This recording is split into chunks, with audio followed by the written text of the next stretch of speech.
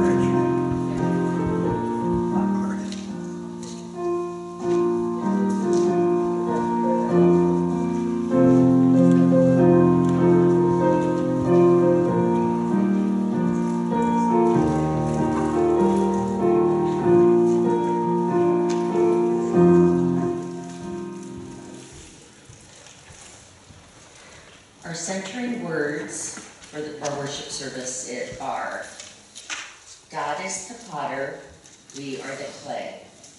Rest in gratitude on the potter's wheel, for we are being shaped according to God's purposes. We are being molded into vessels of great beauty and infinite worth. And please join me in the call to worship. When we try to hide, God will find us. When we crawl into the darkness, even there we will escape God's eyes. Are you tired of running from the one who loves you? We are here at last, ready and eager to be made whole. Let us worship God. Please pray with me. O Lord, you are the potter, we are the clay. Take our lives, O God, and remake us anew.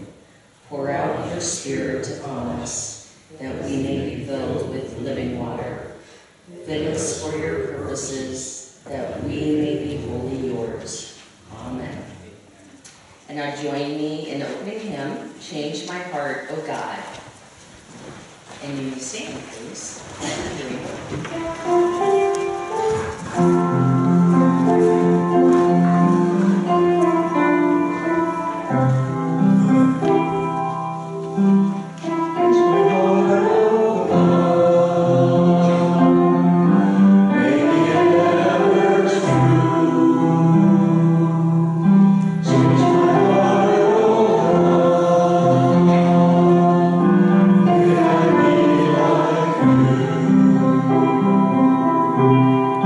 You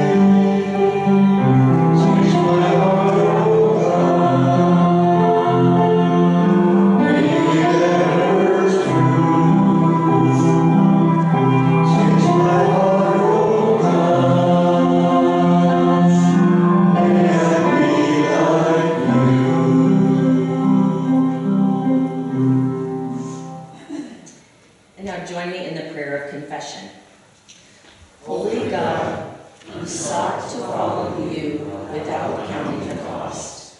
But our tanks are running empty, and we are afraid we can't go the distance. We are hidden in the crowd, ignoring Christ's call to pick up our cross and follow him. We have hidden stories to tell ourselves that we will attend to the spiritual walk someday, just not this day. Help us assess our motives and intentions, even as we ponder our needs for the journey. For only then will we know if we have what it takes to finish the course in faith. Amen.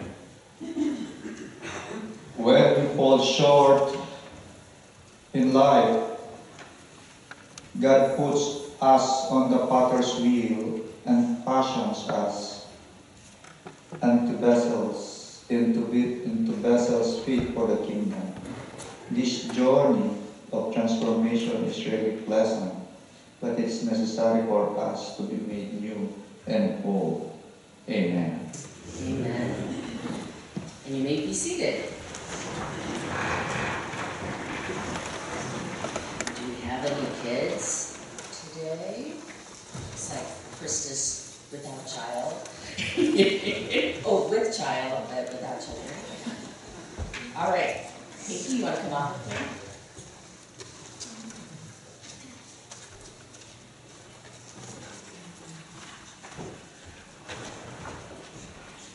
All right.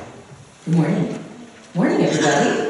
We'll do I know you're not really like in the children's sermon age, but so I appreciate you coming up.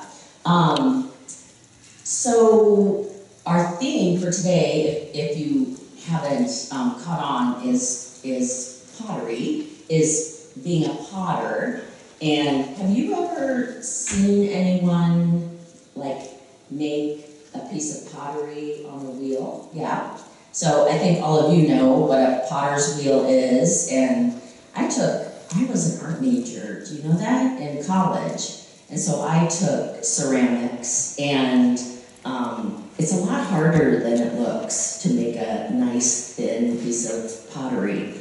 And often you have to, like, you have the clay and you throw it in the middle of the wheel so it sticks. And then you try to make something, and most likely you're going to end up just like messing it up. And so then you just like push the clay back down and you just start again and try again. And you keep trying until you get, until you kind of get it right. Okay, so this is one of my first, I washed it so it has a bit of water in it. One of my first pieces of pottery, and it's kind of funny, so hold it. Is it heavy?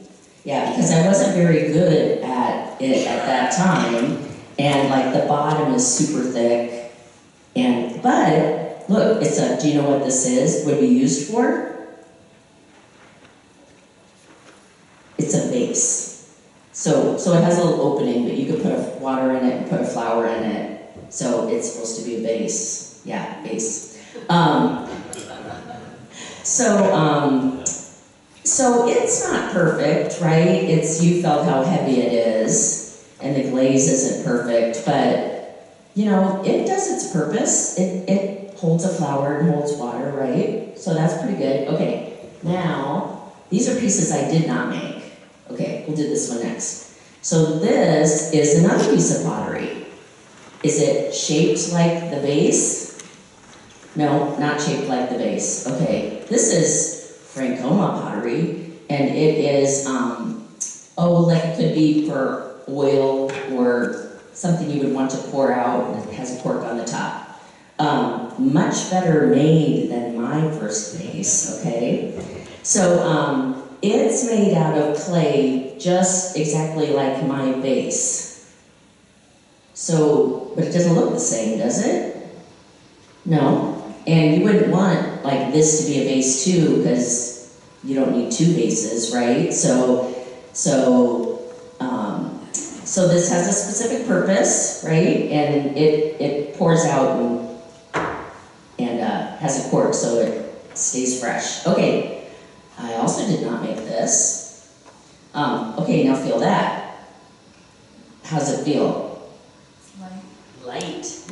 Okay, because someone else made this one. And it's like thin and it's beautifully glazed. And what is this? What is this used for? Is this a vase? What is it? It's a bowl, right? Bowl. Made out of the same clay, right? But just shaped a little differently. And so what would happen if all three of these pieces of pottery were exactly the same? Let's say they're all bowls. What am I going to do when I have a flower that I want a vase for? Wouldn't be good, would it?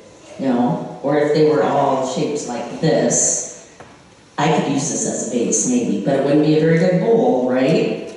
So this is similar to what we're talking about today. So God made all of us with a plan. And sometimes we don't know what that plan is, right? But we're different shapes and sizes, and we have different gifts and different talents, so that we can all work together and get everything accomplished and do his ministry out in the world, right? And we may not be perfect, like my heavy vase here, but we don't have to be perfect. We just have to try to do better all the time, right? And live life the way that God wants us to, right? By helping people and loving people and following his laws and reading the Bible and praying and all those good things. So we're going to keep talking about being a potter. And so, should we say prayer? All right. Dear Heavenly Father, thank goodness that you have a plan for us and you have created us in a certain way for a specific purpose or purposes. Thank you for Pinky. Thank you for bringing us all here today. And just help us to trust you and know that you have a plan for us and a purpose for us and that you have created us in a specific way. And it's all part of the great plan. And we love you, Lord. In your name we pray. Amen. All right, thanks, Pinky.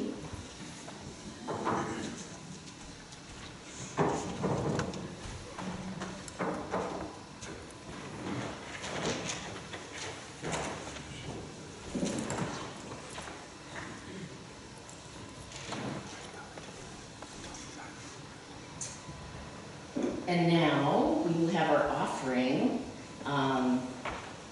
And we are doing offering the good old normal way. So Jeff and Rich and maybe Gary, if you want to help. Yep. Everyone wants to help. Thank you.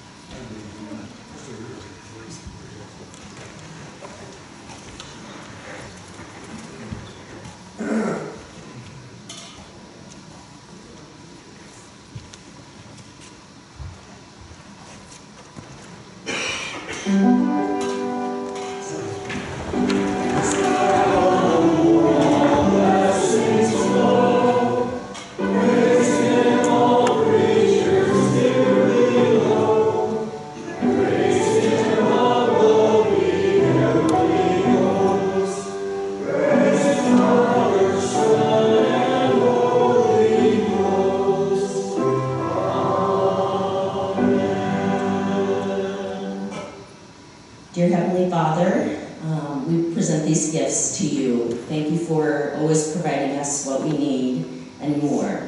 And and just take this as a token of her love for you, Lord. Amen.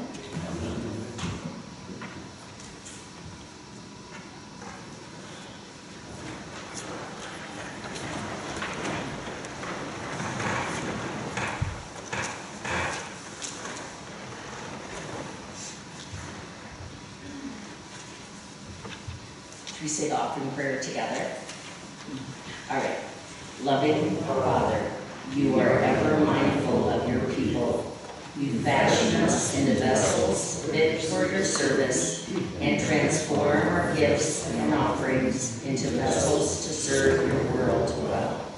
You are worthy of our praise and glory. Amen. Amen. It's now time for prayers and praises. Does anybody have a praise they want to share first? Yes, Judy. My daughter Melissa is coming home for a visit. She hasn't been home in several years. Good, good. So Judy Zeser's daughter Melissa is coming home for a visit. That's great. That's Pray great. for their safety. For safe travels. For everyone traveling, safe travels. Yes. Oh. Okay, any prayer concerns? We have some in our bulletin. Always pray for the pastor and his family. Can you pray for Jeff Grimley? Prayers for Jeremy Johnson. Prayers for the Brian Fowler family. And then the others listed here. Does anyone have an update on anyone? Yes, Jeannie. My dear friend and neighbor, Karen Evans, she's been taking immunotherapy treatments for quite a while, and they found more cancer. And now she's going to start chemo with the immunotherapy. Okay, so if you know Terry and Karen Evans has cancer, and it sounds like they've found more and they're trying to get the right treatment, so. And my sister-in-law, Marilyn Schmidt, got a grandson. All right, Marilyn Schmidt, and she's what, your cousin? Sister-in-law. Passed away. I'm sorry to hear that. So prayers for Marilyn Schmidt's family. And we had a dear friend pass away, Marty Howard, and prayers for the Howard family. He had cancer and he had lasted 5 years, and we're gonna miss him. So prayers for us, I guess. Yes. Ken's sister, Charlene Thurston, at the Animal Care Center, has been battling COVID. Okay, so Charlene Thurston, who is Susan Oler's sister-in-law. Sister. Kenny's sister. Kenny's sister, yeah. Your sister-in-law has been battling COVID. And my dad's moving to the care center on Wednesday, and I'm helping them. So prayers for transition, right? All right. Then we will have our prayer.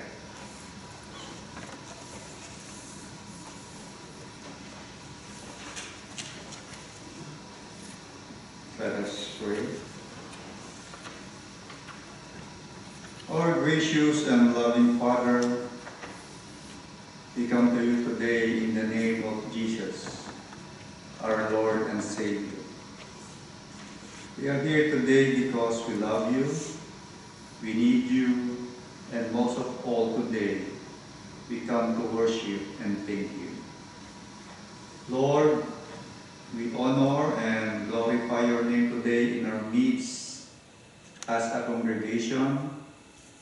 Lord, there's no one in our gathering today that does not need your blessing. Each and every one of us has a definite and particular need. You didn't promise us that life would be easy, and you did not promise that we would not experience problems or difficult situations, but you did not promise us that you will be with us. and that your grace will be sufficient for all of what we need. You are faithful, and we thank you. Lord, we pray for those that are struggling with family and family relationship difficulties that are heartbreaking, for those struggling with physical sickness and disease. Lord, you know just how to minister the word of hope that they needed to hear. We pray for healing and restoration unto them in Jesus' name. I pray for each and everyone who has come to worship you today. May your blessings and presence be with us. Lord, cover us all with your precious blood and fill us with your grace. We ask all of this in the name of Jesus. Amen.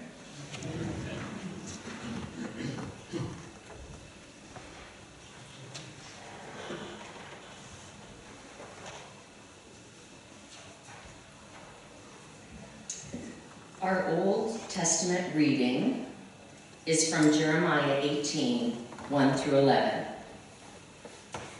The word that came to Jeremiah from the Lord: Come, go down to the potter's house, and there I will let you hear my words. So I went down to the potter's house, and there he was working at his wheel.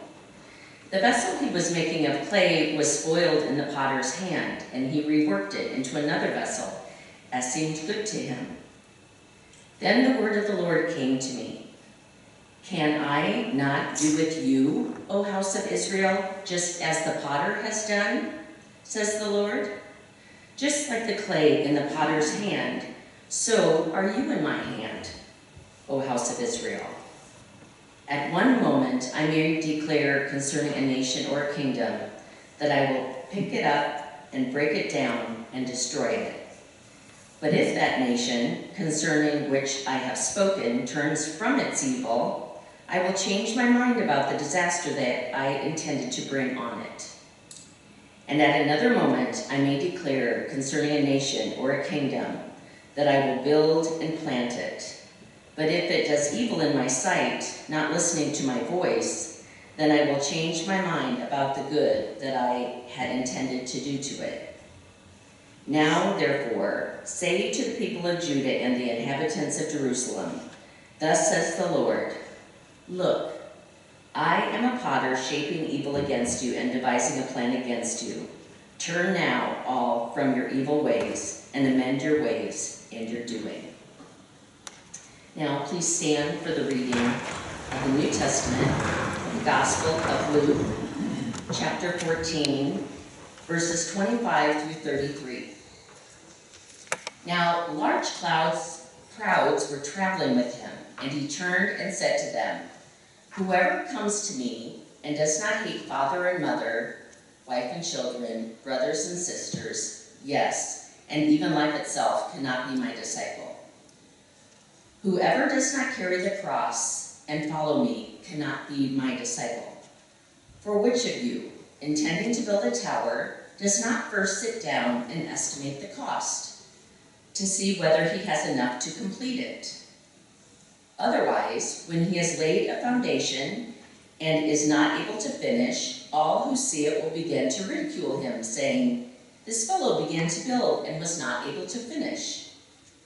Or what king, going out to wage war against another king, will not sit down and consider whether he is able with 10,000 to oppose the one who comes against him with 20,000? If he cannot, then, while the other is still far away, he sends a delegation and asks for the terms of peace. So therefore, none of you may become my disciple if you do not give up all your possessions. Here ends the reading of the gospel, and you may be seated.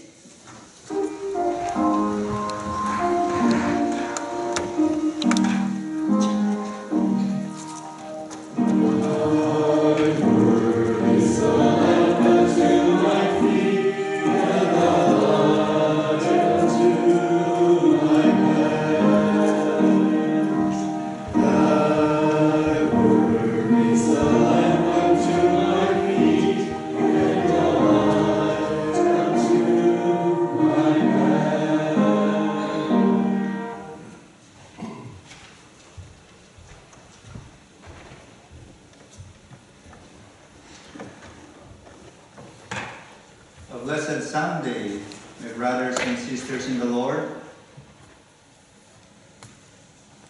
There were times in my life when I hear my mentors telling me, "Bon, it's not easy to be a Christian, especially the pastor." And I look at him. Indeed, I agree with them. It is not easy to walk a Christian life because a lot of temptations come on our way. And God demands a commitment from us.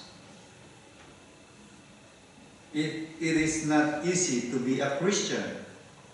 What do you think? Do you agree? Yes. Jesus on our text today was followed by multitudes of people. They have their own reason for following him. And Jesus knew their very reason why they were there. And so, he issues this condition to them.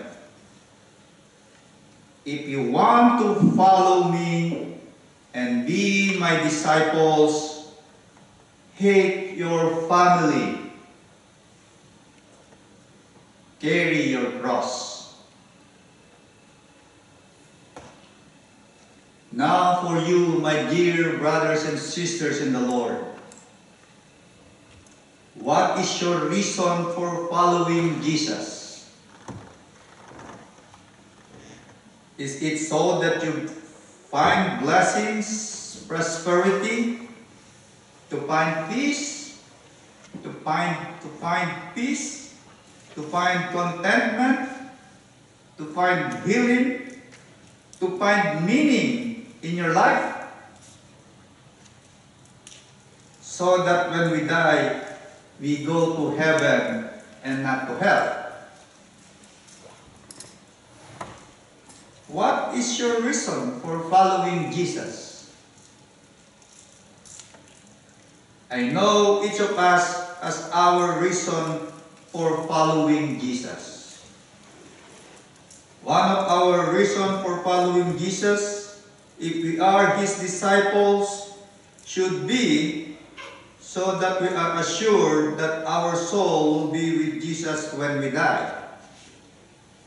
In Mark chapter 8, verses 34 through 37, and he summoned the crowd with his disciples and said to them, "If anyone wishes to come after me, he must deny himself and take up his cross and follow me. For whoever wishes to save his life will lose it, but whoever loses his life for my sake and the gospel will save it. For what does it profit a man to gain the whole world and forfeit his soul?" In this text, we see that Jesus is telling those who wish to follow him to deny themselves and carry their cross. In our text today, found in Luke, Jesus tells the people, hate your family and carry your cross. That is tough. Hate your family and carry your cross. Is Jesus really telling you and me to hate our parents, our sisters, brothers, and our children? If Jesus is telling us to hate our family, then why did he give us the fifth commandment? Fifth commandment says, honor your father and mother. The book of Proverbs tells us to listen to our parents. And Ephesians 6 honor your parents, and you will have long life. Is Jesus really telling us to hate our parents?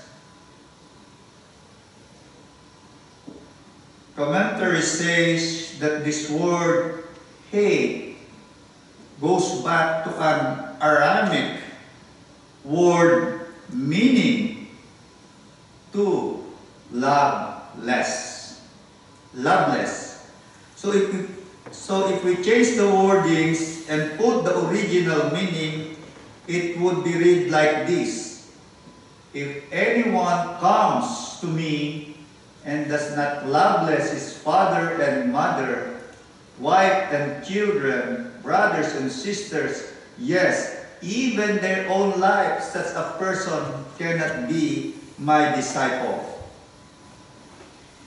Jesus demanded a primary and undivided allegiance of those who commit to follow him.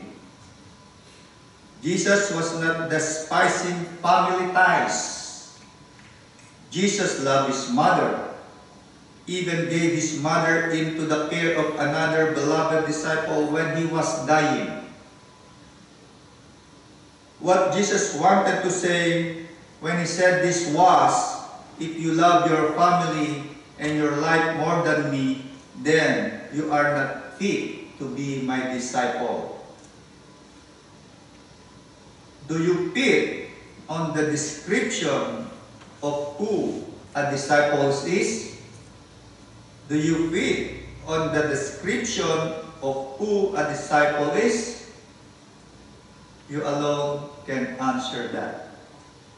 I don't know how much commitment you have to the Lord, but right now, our text tells us that Jesus wants our undivided allegiance if we say we want to follow and be his disciples.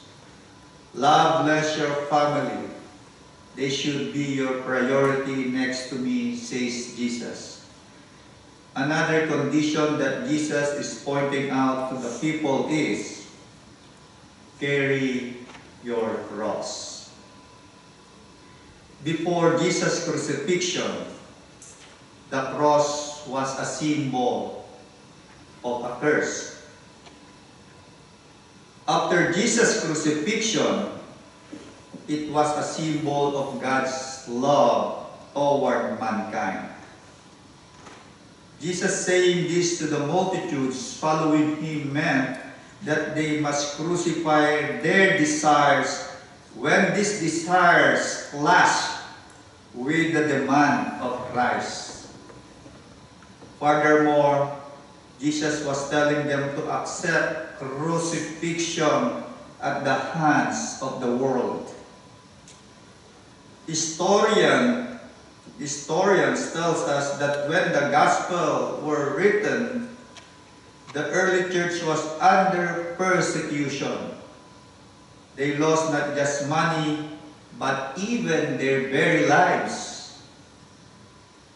So, if you become a follower of Jesus, carry your cross. And I see a stark difference when we invite people to church. We say, if you join the church, you will find peace, joy, and prosperity. And we skip this part. Carry your cross if you follow Jesus. Sometimes, I think this is where we fail. We often focus too much on the grace, but what about that which is demanded of us? What about our part as his followers? We often are afraid to stand for the truth. We are often afraid to stand by the word of God. And for this reason, Jesus goes to say the parable of the tower builder and the king preparing for war. When one builds he must know the cost of building. If one goes to war, one must know what to prepare for. Jesus in our text today calls the hearers to a life of discipleship. And he tells them to count the cost too. There is always a cost when we decide to do something. Jesus is telling us in our text this morning that if you plan to build a tower, wouldn't you first sit down and estimate the cost? If you plan to win a war against an enemy, wouldn't you estimate how much soldiers and weapons you have? And if you cannot win the war, the only wise decision is to negotiate. There is a cost in all things that we do. Are you ready to give whatever that may cost you to follow Jesus?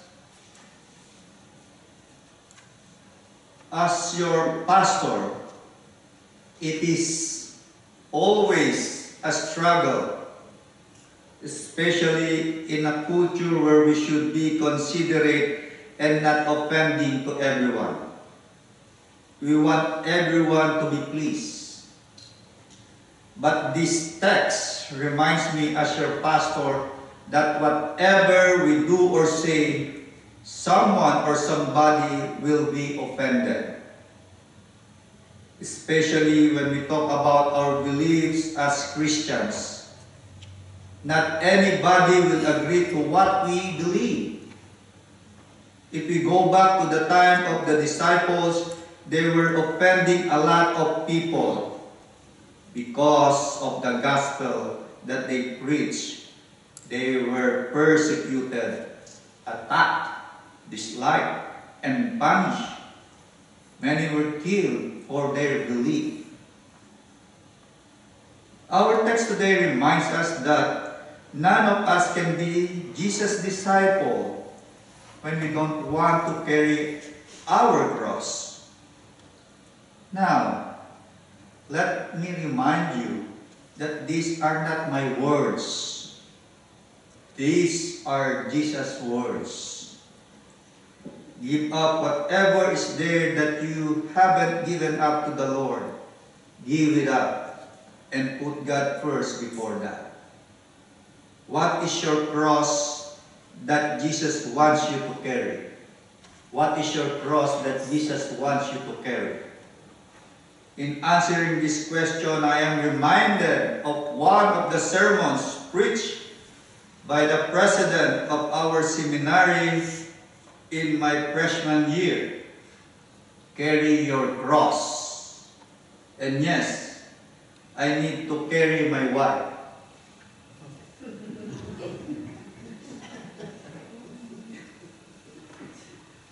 In my life as a pastor, my wife had been my cross.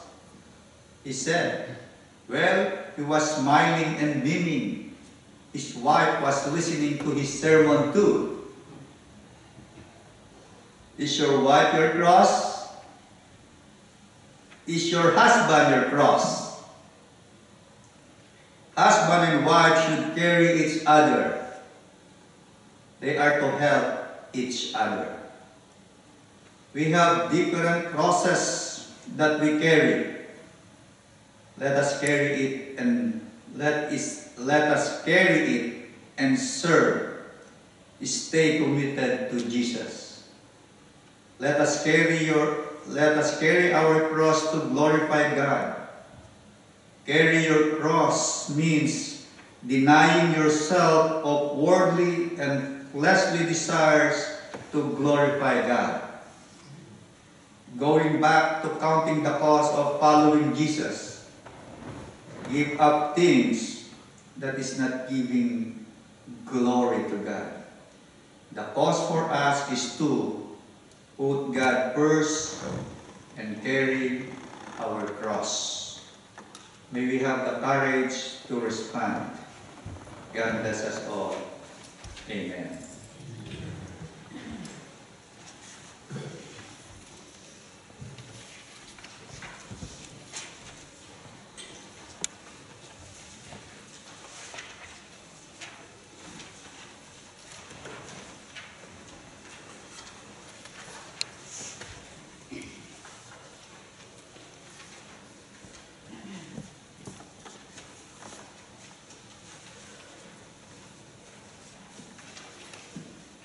Christ our Lord, invite to his table all who love him and seek to grow in his likeness. Let us draw near with faith, make our humble confession, and prepare to receive this holy sacrament. People, we do not presume to come to this table, merciful Lord, trusting in our own goodness, but in your own failing mercies. We are not worthy that you should receive us, but give your word, and we shall be healed. Through Jesus Christ our Lord. Amen. hear the good news. Christ died for us while we were yet sinners. That is proof of God's love toward us. In the name of Jesus Christ, we are forgiven. And now, with the confidence of children of God, let us pray the prayer that Jesus taught us. Our Father, who art in heaven, hallowed be thy name. Thy kingdom come, thy will be done on earth as it is in heaven. Give us this day our daily bread, and forgive us our trespasses, as we forgive those who trespass against us. And lead us not into temptation, but deliver us from evil. For thine is the kingdom, and the power, and the glory forever. Amen.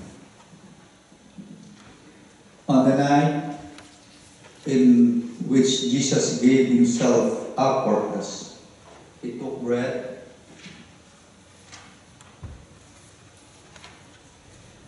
gave thanks, broke the bread, gave it to his disciples, and said, "Take, eat. This is my body, which is given for us. Do this in remembrance of me." When the supper was over, he took the cup, gave thanks, gave it to his disciples, and said, "Drink from this, all of you. This is my blood of the new covenant, poured out for you and for many, for the forgiveness of sins. Do this as often as you drink it, in remembrance of me."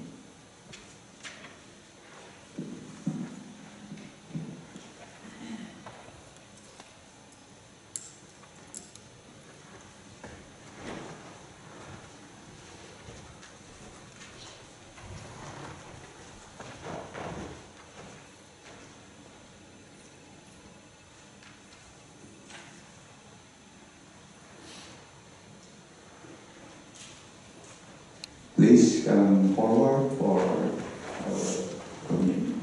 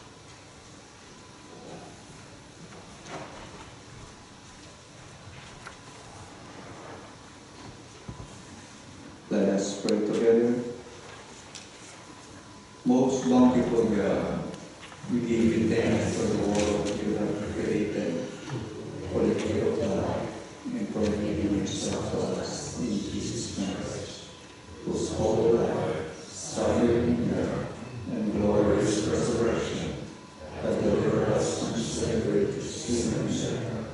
We thank you, from the power of the Holy Spirit, you have fed us in this sacrament, united us with Christ, and given us a foretaste for heavenly life. We are your children, and yours is the Lord, now and forever, through Jesus Christ our Lord. Amen.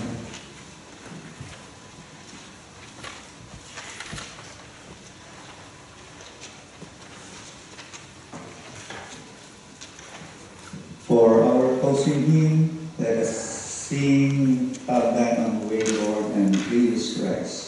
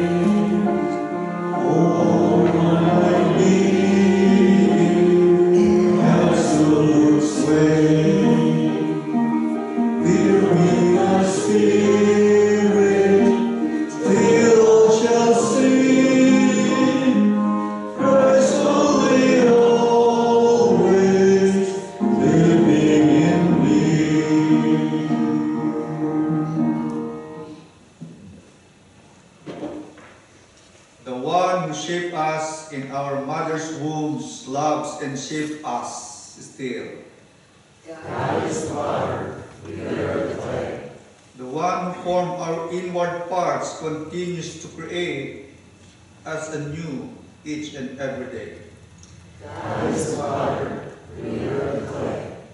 The one who molds us in God's own image, fashioned us for glory. God is the Father, we are the clay. Go with God's blessings. Amen. Amen.